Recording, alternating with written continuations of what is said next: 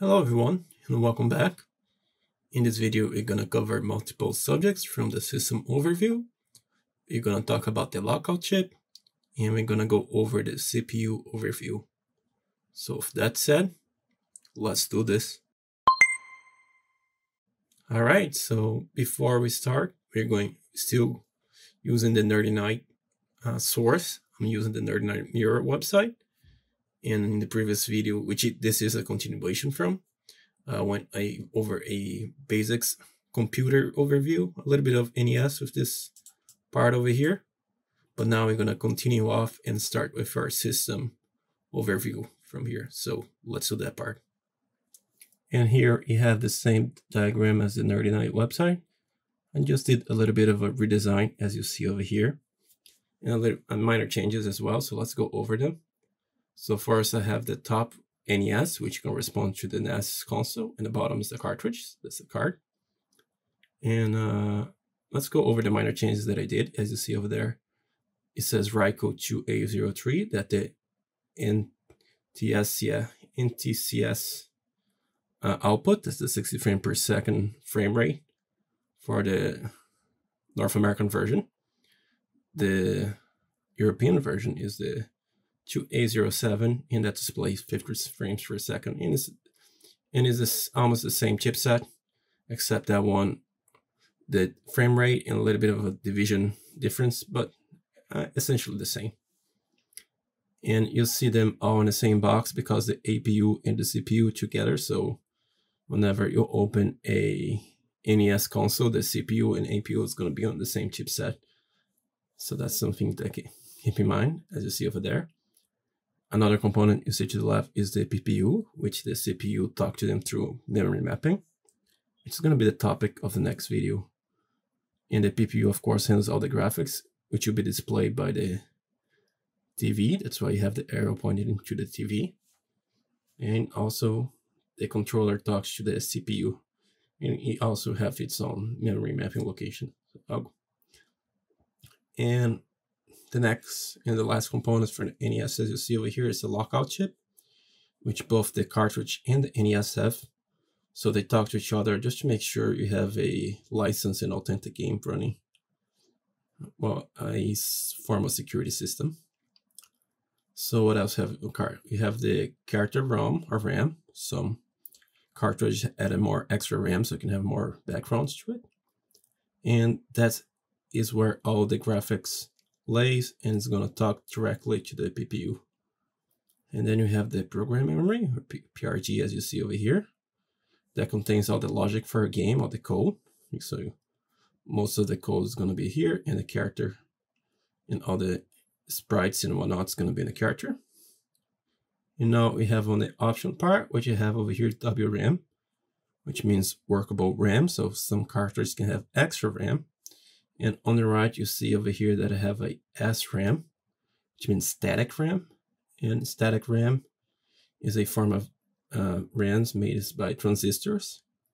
It is faster and consumes less electricity than DRAM, which is dynamic RAMs, which is composed by, I believe it's what?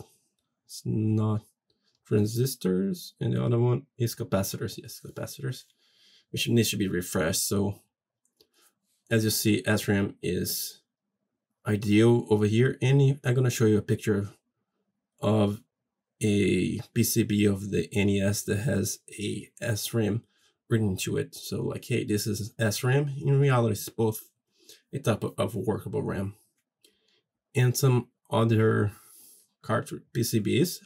Of course, you see here optional. You don't have to have the workable RAM. It does have the other option is you have a battery. And as I mentioned before, RAM is a volatile memory. So if the power goes off, you lose all the memory. So in order to save all your data, what the idea was to just have this battery, keeping the power on forever, well, as long as the battery lasts. So you have all your save files in your cartridge. So that's when you see games like, I mean, all the Nintendo games from NES, Game Boy, Super Nintendo, that was the saving method that they used. And Of course, you don't really need to have a battery. You can just have the extra WRAMs for other whatever memory, extra memory that you need for your game. If you feel like you need it, you can access and use it as well. So that's all the components that you can see from this diagram. So let's talk about the lockout chip. And if you saw the diagram before, you saw that both the NES and the cartridge has a lockout chip. And the main function of the lockout chip, well, besides the security, of course, is controls the reset method. So how it all works is that the NES sends a stream of integers between the value 0 and 15. So it's some hex value, so it takes 4 bits, right? And it sends the number to the cartridge, and the cartridge has a lookup table, so it gets the number. And both of them do some complex computation. And then they compare each other values, and if both of them are correct, things should go smoothly. If it doesn't, then it means that something is wrong, and then the system is going to be in a constant resetting loop. So that's one way.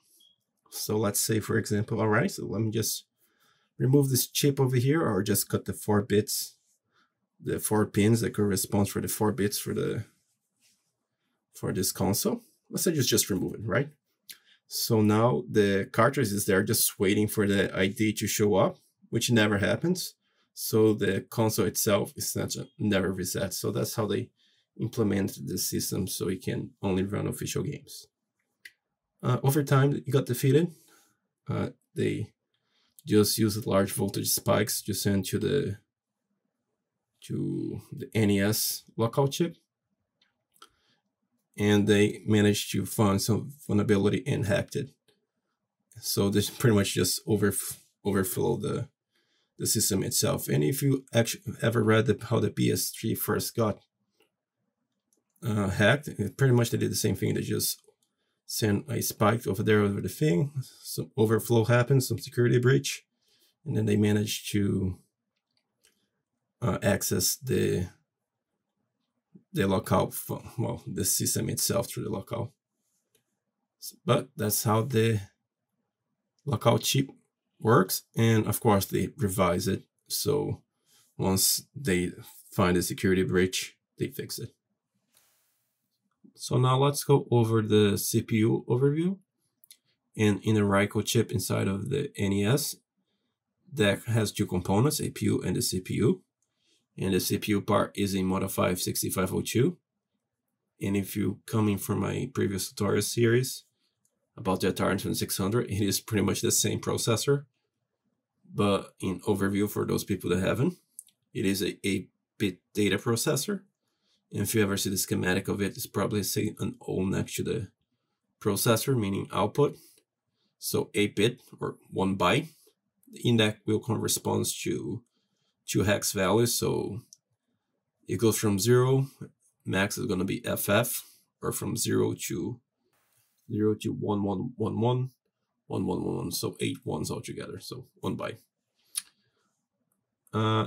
And of course, that is not only used for the Atari 2600, but also for the Apple II, and then Commodore 64, and some other systems that we'll probably go over. And not only if you see the schematics, you see the 8-bit or the 8 lines for the output. You're gonna see 16 lines, and that is for the, in that case, we're gonna see an A for address, meaning that if you connect, make all the dots, 2 to the power 16 is going to correspond to 64 kilobytes. And within that range of kilobytes, that's where our memory mapping is going to come. And that's where our 2 kilobytes of CPU RAM is going to come. That's how you can use reports for the PPU, for the APU, for the controllers. That's how we can access and use our workable RAM. And that's how we can access and use our program ROM, which in total is 32 kilobytes of program ROM. And if you came from my previous tutorial series on the Atari 2600, in that case, the maximum size we had was a 4 kilobyte instead of 32. So as you see, it's already a big jump from this next generation. but that was small for them back then, and so S32 became small. So in order to get more memory, not only for the program, but also for the characters, in the Atari 2600, we use a method used bank switching. And in NES, we're gonna do bank switching as well.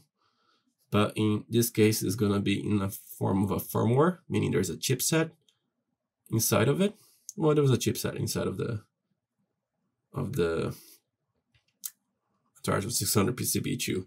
But on the NES, we call them mappers, and there's plenty of different types. The most popular one was the MMC3, which was on the Super Smash Bros. 3. You have MMC 1, 2, those were for Nintendo's most popular use. So that is going to be our form of bank switching. But the MMC3 allow 512 kilobytes of program RAM or space, whatever you can call it, and 256 of character memory. So it increased the limitation of it. All right, so that's pretty much it for this video. In the next video, I'm gonna go over the PPU, at least the overview part of it.